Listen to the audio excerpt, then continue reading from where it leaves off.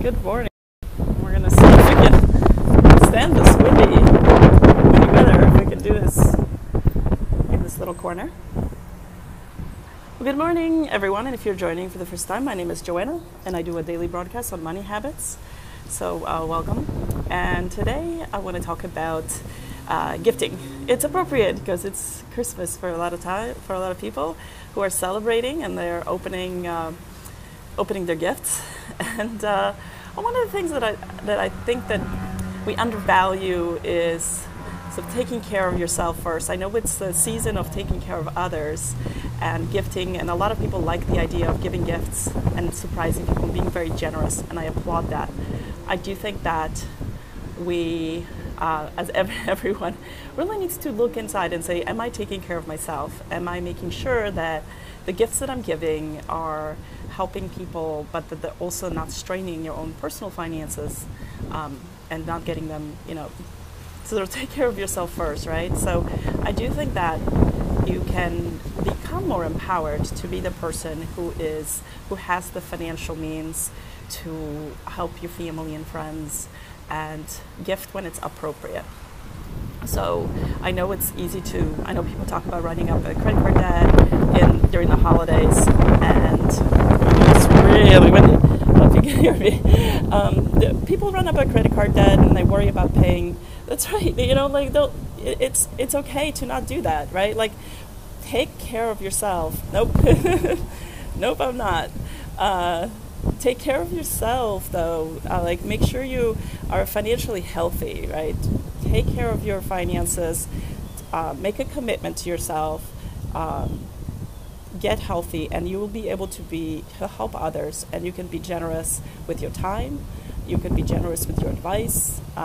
You can be more honest with your family and friends and say, look, I'm really, you're struggling or you have goals, and say, look, I'm working on this, and this is really important that I achieve financial stability and I get out of debt, or build a nest egg, or build some financial security, and do that first.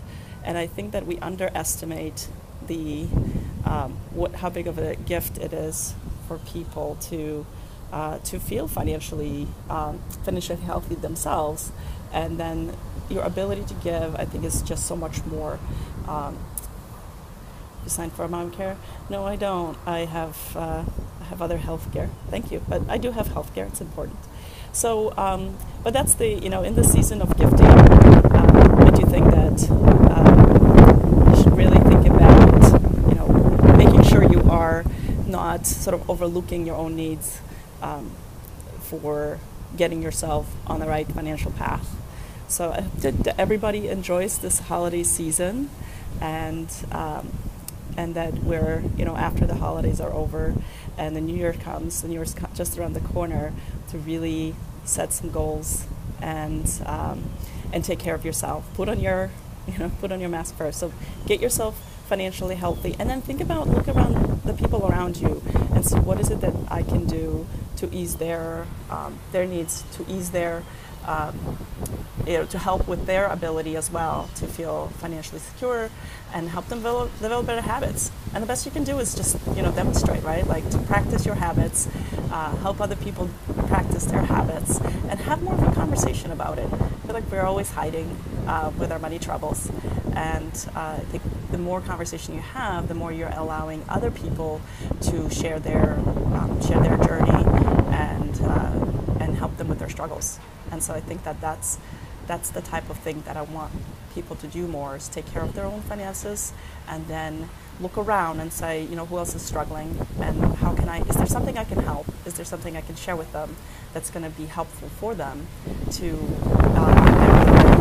financial freedom? So happy holidays, enjoy the rest of the day, and I'm here every day, 10 a.m. Chicago time, and today Florida time, 11 Eastern. But I'm on every day. I broadcast about money habits, developing better money habits, and doing things every day.